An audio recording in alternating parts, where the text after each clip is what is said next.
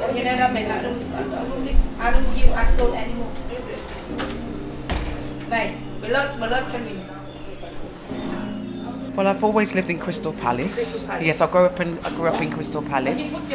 I have 2 children, a boy and a girl, and I've got 3 beautiful grandchildren, a boy and 2 girls. I used to chaperone, yeah, for kids who do commercials, modelling, you know, for stage school. Before, you know, like French polish was all in first, you remember like Whyte tips.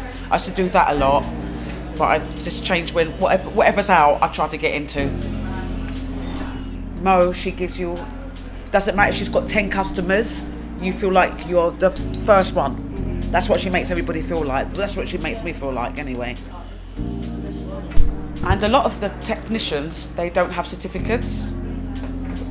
You know, a lot of people just think they've done it a couple of times, they think they can do nails. It's not like that. Do you understand me? They watch each other and think, yeah, we can do that. We can do your eyelashes. We can do this. And they can't.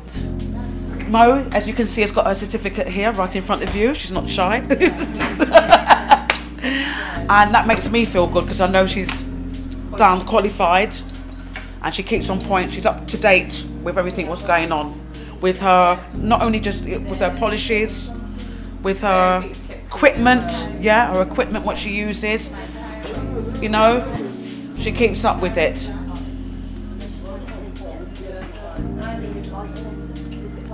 Thank you, my darling. Beautiful, beautiful, Mo. Love it.